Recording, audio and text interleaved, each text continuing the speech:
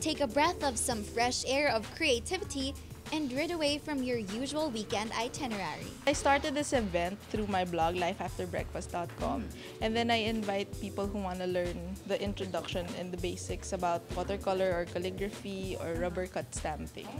I've been doing art ever since, and I'm a graphic designer, but I like to do watercolor. I started teaching arts and crafts in high school. I just revived the workshops this year, so I started in May, and then now instead of kids, I teach adults. It's just 3 hours. It's not a weekly thing, but I have the watercolor like twice a month. And encourages a creative bond through brushes, strokes, watercolor, and interesting painting styles.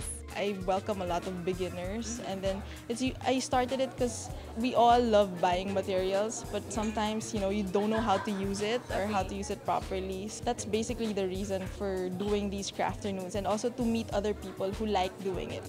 It's like getting people together so that they will have more confidence using the materials, and they can do it at home with their families or with their friends. We start with discussing the materials and then ways on how to hold the brush, trying out different brush stroke exercises. And after that, we have some activities that we all do together as well. I'm learning some techniques.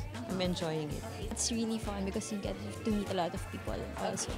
If any of you want to join the Crafternoons, you can just visit the blog lifeafterbreakfast.com, and I post the schedules there about a month before the workshops.